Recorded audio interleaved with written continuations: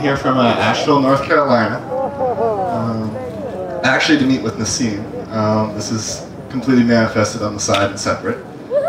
And anyways, I'll share a little bit first about what I'm doing in Asheville. I'm part of a team called Flux 144. There's about 4 of us involved. We have a few over Unity devices currently working. One is in the process of being patented and going to market. And there's quite a few people in the field of free energy who actually have succeeded with working devices, and we're in the process of trying to get things to the open market.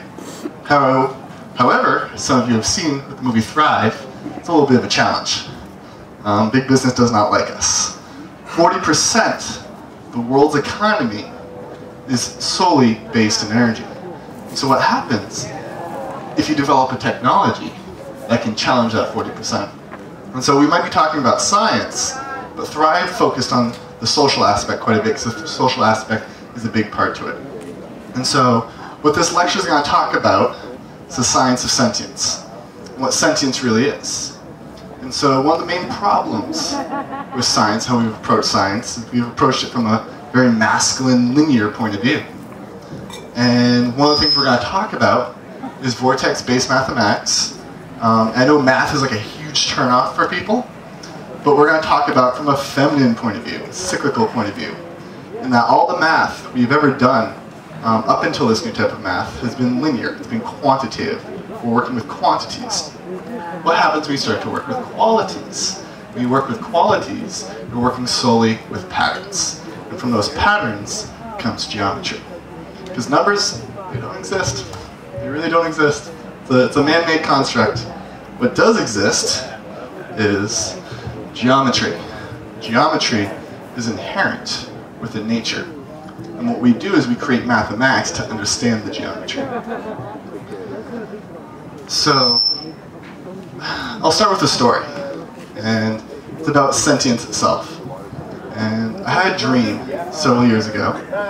And I ended up in this boardroom with a bunch of top generals of the Air Force and Navy, and there's these scientists. And I'm sitting at this table.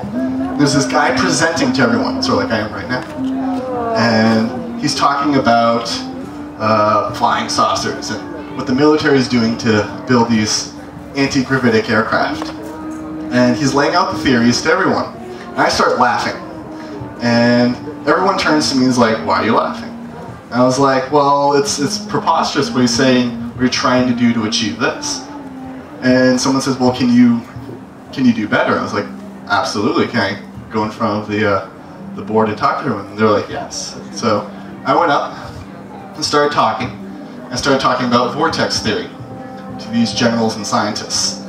And when it got to the point where everyone just started being, "This is preposterous, this is ridiculous," and got up and started walking out of the room. And a scientist came up to me in this dream, and he asked me, "Is this what we're going to start working on now? Vortex theory?" And I was like, "Yes, absolutely. It's all about vortexes." And I asked the scientist, "What is the smallest particle in the universe?" At the time, in the physical sense, I considered that to be a quark. But really what I considered to be the smallest particle in the universe was consciousness. And so I expected him to say back to me something like quark in my dream. But instead, he said the word sentience. Up until that moment in my life, I had never heard the word sentience before. And in that dream, I made the connection with the word I did know, and that was sentient being. A lot of us have heard the word sentient being, but sentience is a word that we don't use as much.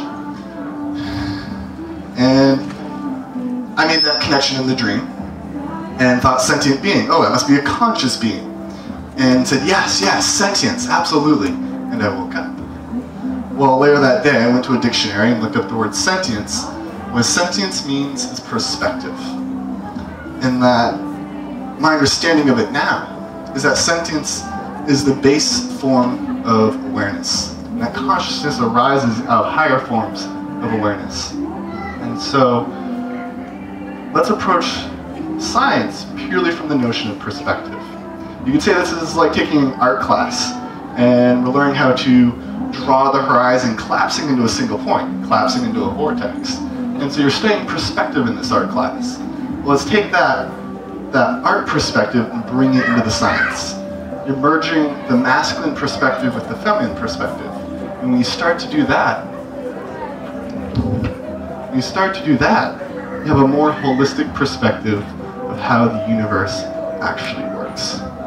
And so, one of the big things I talk about with my work is the forces of yin and yang, the polarities that cause our reality to manifest, expansion and contraction. If you look up at the night sky, you can see it right there. You see extreme compression in the stars and the extreme expansion in space. It's a polarity that's everywhere. However, if some of you have read Grunwaldo's work, he talks a lot about the Trinity. Other people talk about the Trinity, and that there's always a midpoint between the two. And so I'm going to share this Trinity in physics, and I can share it really briefly right now, in that the Trinity in physics is centrifugal force, an outward spiral, expansion. It's a masculine force. It's explosive. And then there's an implosive force, a contractive force. That's feminine. That's centripetal force, which is if you're riding a bike, that's what keeps you nice and stable. And so there's an inward spiral and an outward spiral. Now what happens when you overlay these two energies together? You get a circle. And that circle is always spinning. It can spin clockwise, it can spin counterclockwise. That's torque. And so what Nassim Haramein did with Einstein's unified field equations is he brought torque really into the picture. And how spin is so fundamental to our reality. One of the things that have put us in the wrong direction in science is this linear perspective in terms of how we move. I might be walking straight this way, and it looks like I'm walking a straight line, but we all know that the Earth is curved. You're really walking a curved line. And so it brings to the table what Einstein said, that space is curved. And a thing to think about in terms of shifting your perspective to start to see that space is curved, is think of the movie Contact. In the movie Contact, they had these 3 diagrams that they got sent through the prime numbers from space, through the extraterrestrials, you could say. And it felt like they were missing a piece, and they couldn't connect it. And that's because they were looking through a linear perspective. Now what happened, they figured out, is what happens if you rotate these 3 pieces around an axis? All of a sudden you had a triangular, somewhat radial point of view to see this information, and it made sense. And so that notion is the major thing that is creating the blockage between quantum physics and Newtonian physics. Is because how we're perceiving the information. This is all just information.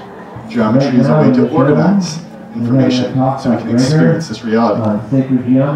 So, I think I'm going to go into some vortex math and show you guys what we've been working with in this math. They're very simple concepts of patterns. And it's patterns of growth and decay, yin and yang, which is the Fibonacci sequence. And